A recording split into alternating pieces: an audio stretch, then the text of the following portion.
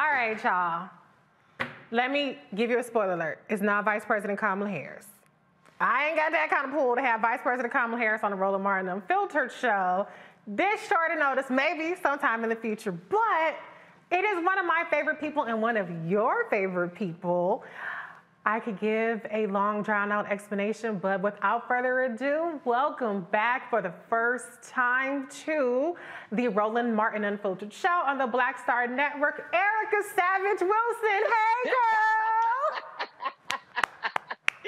Hey boo, hey Reecie, hey G. Okay, I'm gonna give the panel the time to say, hey, go ahead, everybody, get it out.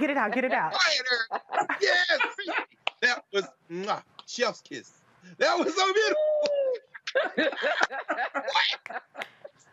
Hey, what's up? What's going on, G? Hi, Faraj. I haven't met you, but I've been watching you. Good to see you. I'm just glad to be here. And to the RMU production team, I love you all. You all have no idea how awesome that production crew is. The folks that work behind the scenes, they're also in front of the scenes as well. They are absolutely amazing. So much love to the RMU production crew and to our big brother, Roland. Yes, Roland. The only thing missing is Roland. I'm sorry, Roland, if I stole your thunder, but I was like, I can't be on the Roland Martin Unfiltered show and be in this host chair without checking in with my sis, my girl, Erica. Erica, you look as beautiful, as amazing. I want you to tell the audience about what you're up to now. You've been produced our publishing medium pieces, as well as back in the swing of things with some IG Lives and some newsletters. So please let the audience know what you're up to. Thank you so much, Reecie. And y'all, first of all, y'all please light up social media with how awesome Reecie has done it in the guest chair. It's been great all week. But of course, I'm always partial to the Thursday VIP panel, as we dubbed it almost 2 years ago. Yes. Always partial. So please light up social media, letting everybody, the whole world know how awesome our good sis Reecie Colbert, Black Women Views, is a follow you must have. I'm healing. That is probably one of the best ways that I can put it. And my healing is coming through really just enjoying being outside of the other side of what I was engaged in, which was pretty much work 24/7. What I have been up to as of late is definitely a bunch of appointments still, but doing, as Reecie noted, writings. I'm working on a piece now that I'm going to be sending out, hoping that it will be pitched. So USA Today, Blabbity, all of y'all look up. I'm going to be sending this piece to you all.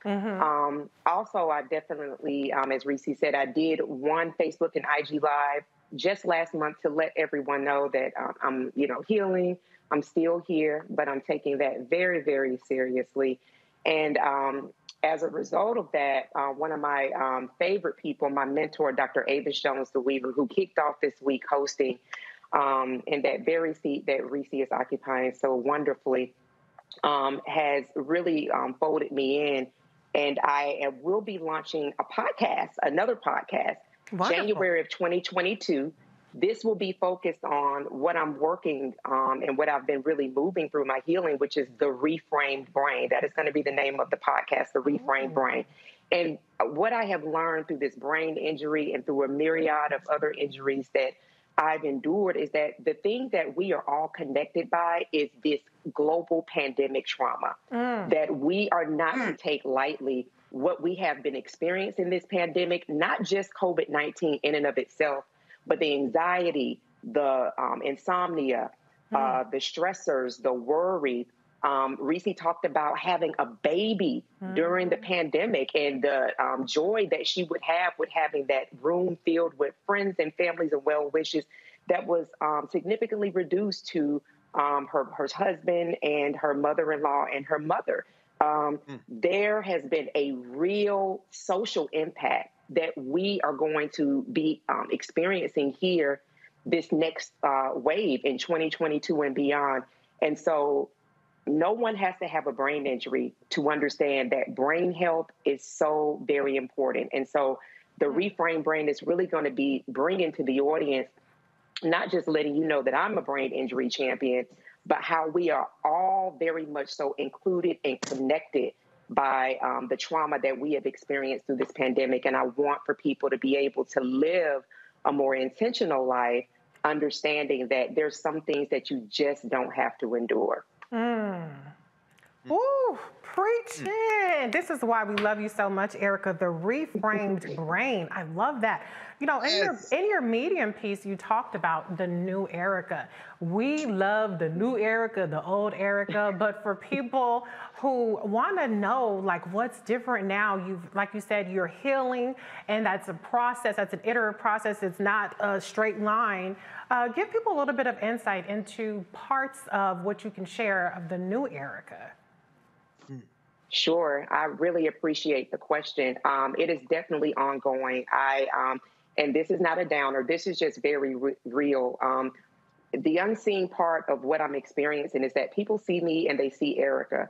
What everyone is not seeing is the heavy lift that it takes for me to move throughout the day. I have a wonderful, wonderful medical care team, home health care, occupational therapy, a myriad of team members within the medical community that help me. But I've been very honest and very frank about the neuropsychologist, my psychiatrist, and my therapist that I meet with throughout on a weekly basis, that the mental warfare, because I don't have the capabilities that I used to. For instance, every day for at least 2.5 hours, my body shuts down because my brain has to breathe.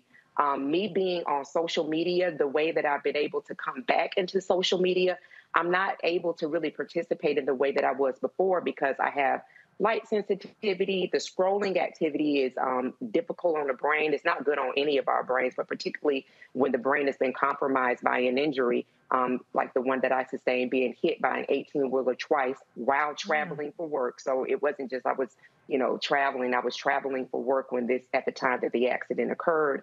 What people also don't see is that it takes me longer to process. So I love Roland Martin Unfiltered. I love political news, just like all of these panelists. It's a heavy investment to actually present the information that the audience receives, whether it's in 2 hours, whether it's a segment that's 6 or 7 minutes. What Reecie, what Faraj, what Dr. Carr, what they are listening to all day long, it's not just political news, it's social coverage, it's via the radio, they're looking at things. So there's constant consummation of this. And then to be able to break down that minutia into bites where the audience can receive it outside of having a personal life, that is a lot. Y'all, I do not have that capacity right now. And it is liberating to be able to say that because that is where I am right now. I can remember, and I still face this, my doctor cleared me to begin to drive again. So I drive locally pretty much. And I can remember breaking down crying and having to call my partner and tell him, I'm lost. I'm literally going less than a mile up the road and I am lost. So it's things like that, the setting that I have to do when I go to an appointment. And also, I'm so glad, Reecie, you had Dr. Kuntz on and you all had that great discussion around Black maternal health. When you think about what the expectation is for a woman, for a person, after they have given birth, after they have gone through a traumatic process, which birth is, it's not that easy. There is that whole snapback term, which I greatly despise. There is no snapback. I hate it too, sis. There is no snapping back. There is a hold adjustment because something is died, just like the way that we were in 2019 is no longer. That is the former. This is the new. How do I make that adjustment? Mind, body, and spirit. And so for Erica, these AirPods that I have in, this is my number one safety dynamic. If I do engage in the public, I have these on, right? Because it keeps me safe. I know that people aren't going to run up to me because I can't handle a bunch of humans at one time, no more than about 3 or 4 at one time. And then I'm also very aware of where I am, the exit, how long I'm going to be there, and then what my next stop, which is usually home. So there is a lot of rerouting that has happened. The capacity to do laundry and things like that, I celebrate it because I'm able to do those things, but it's very, very concentrated and very strategic the way that I do that. So what people don't see with unseen injuries is the mental and then the emotional preparation. I'm a big holiday person. Everybody who knows me knows that I love Thanksgiving and Christmas. I literally had a mental crisis breaking things because it was just me and my partner at home. I couldn't tolerate being around my family because I still can't tolerate traveling outside of about a 10, 15-mile radius. Those are the type of limitations that I am accepting in my present, understanding that things will improve in my future, but I have to accept it now because that's just where your girl is at. And it does not mean that I was not born and created to fly. I've done it. I'm going to do it in a much higher and different way. However, at the moment, with a brain injury, PTSD, anxiety, depression, and insomnia, which is mad crazy, I have, with my plants and with my family support and support of my good sis Reecie and just so many people who have really, really just kind of held me up, I have been able to manage. And I also want to mention as well, I talked about in my medium piece, the suicide attempt is very real. It happens to Black folks. It happened to Black people that believe in Jesus. It does not mean you're not a believer. It doesn't mean that you're a person of faith. It means that your response to literally grieving your own death, or as I talked about with the pandemic, grieving what we were before and where we are now, and the constant reminders about social distancing and wearing masks and the anxiety that we feel about going outside into different areas, or those that are having to return to in-office settings is real. And so the thoughts, those things that we can ideate on that say, this is it no longer, is very, very real. Having support that literally says, I'm making space for you to grieve what was, what is to come, what is now, is very, very important. And it does not mean that we are somehow not normal, as people would say. I don't even know what that means now, but it does mean that we are human and that there's another well of empathy that we must introduce into our own personal lives. Wow. Erica, you are extraordinary. And sharing that, I want people to I just thank you so much for that transparency, because we have to expand the expectations that we put on Black women. Black women need to heal, whether it's from a traumatic brain injury, as what you're doing with people, or Black women, men, people across the world are really suffering in this pandemic for a lot of reasons. And so your story and this Reframed Brain podcast that you are going to be doing is going to be just a blessing to so many people. I want to be respectful of your time, but I know that I cannot end this segment without going to our big bro, Dr. Carr. Dr. Carr, I want to hand the mic over to you to talk to Erica for a moment. I need to clear my throat because what we just witnessed, first of all, Reecie, thank you. This is, if Roland was sitting there, he probably would have had that picture. He probably got that picture, that dude somewhere around there. Oh, God, no, don't do that. I'm saying, if Roland was sitting there, you know what he would have done, Erica. But I'm just saying, but no, thank you, Reecie. Erica, I'm so glad to see you. I love you. And what you just did, oh my God, what you just did for all of us, for me, for everybody watching, for everybody who will watch, I just want to say to you, thank you, not only for your witness, your strength, your, you say, you know, you're working and sailing in a different way and soaring in a different way. And for those of us who have experienced you and will continue to love and experience you and surround you, I just want to say thank you, because that was more than a word. That was more than a witness. That was a roadmap. There are a lot of people suffering. All of us are suffering. And what you did, I'm going to play that for some folks. I'm going to watch it again, Bobby. But I'm going to stop talking right now because I'm choking up thinking about it. Thank you, Reecie. I love you, Erica. Faraji. I love you, Dr. Carr. Oh, no, sorry. Go ahead, Erica, your response. Oh, Oh, first of all, I think everybody knows, a person with a library is always somebody who is going to be deep into my heart anyway. My late grandmother was a retired librarian, and we could not walk into, and I praise and I thank God for that. That as a young child, I have memories of walking to my grandparents' house, and there was a library about the wall, and so I always say that and brag on that about you, Dr. Card, or excuse me, Greg, because it is something to have a person, a human, but a brother who is literally a walking library, a national treasure. Mm-hmm. I would say, not just in our community, in that Howard University is so blessed to have him, but literally in our nation, that the information that this audience gets is privy to every Thursday.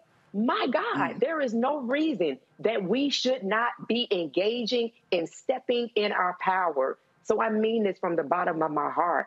Thank you, my brother. It was excellent that we were able to be in person and be in the studio and connect and laugh and talk and then text as well.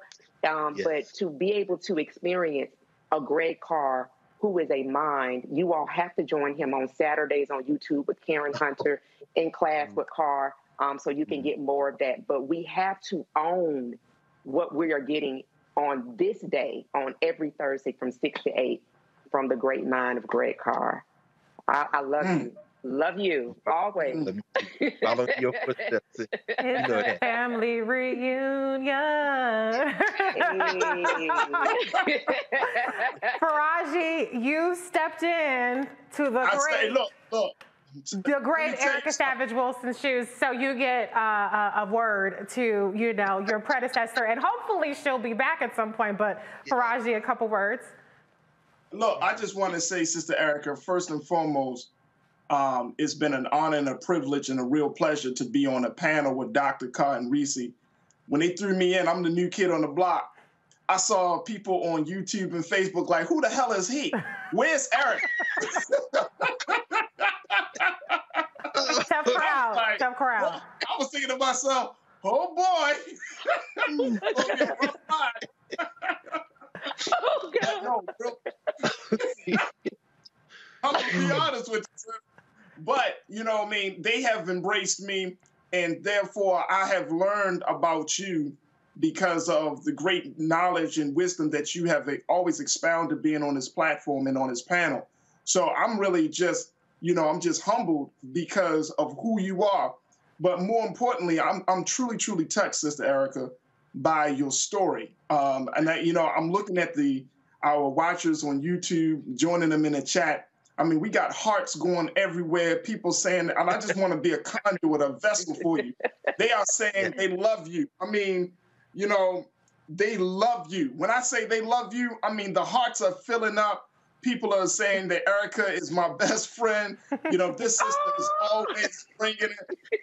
They said your story. I want to share this with you. They're saying that your story. Look, Banana said no one can fill Erica's shoes. All right, Banana, there we go. Go ahead, keep it moving. And look, Cynthia, nothing but hearts. I mean, hearts, and everybody's saying God bless you. Mm-hmm. But your testimony tonight, sis, your testimony is one that I truly, truly believe that we're all going to gain something from. I mean, that's a powerful testimony. And, I loved how you framed it. Whether you are a believer in Jesus or not doesn't mean that you don't go through no trials and challenges. And that right there stuck for me, and it resonated with me because, so many of us, especially, my wife and I, we have these conversations. She's like, I hate when people say Black women are strong. She said, because she told me, she said, if I'm always strong, when can I break down? When can I be tired? When can I feel like I need you to help me through the day and all of those things? So I'm starting to my appreciation for the struggle of Black women is becoming deeper and deeper, listening to you, listening to Reecie, and so many other powerful women that come on this panel, because y'all tell a story that men, and I think Dr. Carr can attest to it, that men just need to listen to. Yes, sir. And just to hear you say that you reached out to your partner and you gotta, just for that support, but it's hard for you to carry yourself through a day. I mean, look, sis, whenever you're ready, you don't have to bump those two off. You could just be like, Faraji, I'm ready. I'll be like, yes, ma'am. I'm just backing out the chair. I'll be like, all right, yes, ma'am. It was nice knowing y'all. Thank you for your time. Oh, you're family now. You're not going anywhere. Erica, we just cannot say enough how much we love you. If you're out there, you heard Erica, she's writing USA Today, Blavity, The Griot, Essence Magazine, Ebony, et cetera, et cetera, et cetera. If you are an editor, if you are a person who has the access, who heard Erica's story and you want more people to hear it, reach out to her. Her Medium piece is called Things Not Seen. It is a must read. Her upcoming podcast is called The Reframed Brian. Erica, tell us how to get in contact. Oh, one more thing. You didn't ask me to do this, but if you want to pour into Erica, give her a love offering. It's Cash App, $ Erica Savage Wilson. Okay, y'all getting all this free testimony? Pour into our good sis, Erica Savage Wilson, okay? I can't let that go without saying that, but Erica, please tell the audience, the family, how to get in contact with you, where to follow you, if they want to hear more from you and what you have coming up. Yes, thank you so much, Reecie. And I got to say thank you to Reecie. She kicked off a Cash App like avalanche back earlier this year. And I was just like, whoa. So thank you. Let me tell you something. Do you understand she should be getting paid for all of the work that she does for the disinformation and making sure that people stay off of Madam Vice President, our first black woman Vice President, first woman, okay? She ought to be getting paid for that. So thank you so much, sis, because I've not worked in 9 months and I'm not able to go back in that capacity for a myriad of issues. How you can get in touch with me and stay connected with me is at One Erica Savage. I'm on Twitter. I'm also on IG and Facebook. That way, there's a Linktree app. It takes you so you'll be able to see the Reframed Brian. The page is not up yet, but it's already landed. I also just created a TikTok account so that I'm going to be releasing short form content that way so people can understand more about the Reframed Brian and just understand how to engage people with unseen injuries. Because again, we are all globally connected by trauma and by this serious pandemic event we've all experienced. So a lot of the things that I'm experiencing, or some of the things I'm experiencing, we have all experienced it collectively as well. So check me out on TikTok. I've not done a video just yet, but just created that this week, and it's at the Reframed Brian. And then, as always, comments that you leave in social media, if I have the ability to go through and respond, I will respond. But please see me there. And if you would love to engage with me in my writings, you can also go to that Linktree site, which is Linktree Erica Savage Wilson. And it's on my Twitter page. It's on my Instagram page. And for those of us that are still hanging out on Facebook, it's on Facebook as well. That way you'll be able to keep in touch with all things Erica Savage Wilson. And I am still making noise politically here and there. Yeah. I just released a newsletter. So when you go to Linktree, you can get subscribed on there as well if you want to get some of my power talks that I release twice a month through that. Well, Erica, you got to stick around for the closing moment because, you know, it's been a while. It's been a while. So thank you so much for joining us. Good sis. That's it for us tonight. I want to thank my panel, the regular panel, Dr. Greg Carr from the Department of Afro-American Studies at Howard University, and radio TV host Faraji Mohammed. Thank you for, and Erica. Yes. We're taking it back, throwing it back with Erica. Right. We cannot wait to see more from you and the Reframed Brian. Thank you so much for being here. Great job, Reecie. Thank you. Thank you. Awesome. Excellent job, Reecie. Is she? Love you, RMU family. Thank you. Hey, look, black women was blowing it out this week. Hey, I was saying the same thing. This is Black Women Show right here. I'm going to sit back and shut up. Yes, sir. Say less. Thanks, everybody. Thank you. All right, folks, back to our Roland Mark Unfiltered video in just one moment.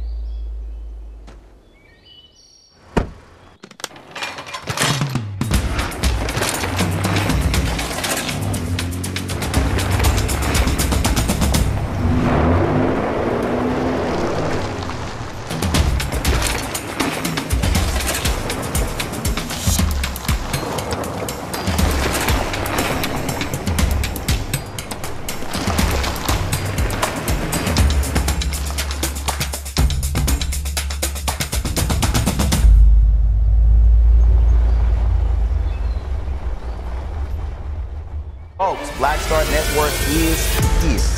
Oh, no punches! I'm real revolutionary right now. Support this man, Black Media. He makes sure that our stories are told. Thank you for being the voice of Black America, Roland. Stay black. I love y'all. All momentum we have now, we have to keep this going. The video looks phenomenal. See, this difference between Black Star Network and Black-owned media and something like CNN. You can't be Black-owned media and be scared. It's time to be smart. Bring your eyeballs home. You dig?